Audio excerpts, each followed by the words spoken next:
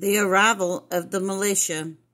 Governor W.E. Glasscock sent a militia to the area to calm tensions between the miners and the co-operators. Governor Glasscock also appointed a commission to look into why there was a huge dispute between the parties.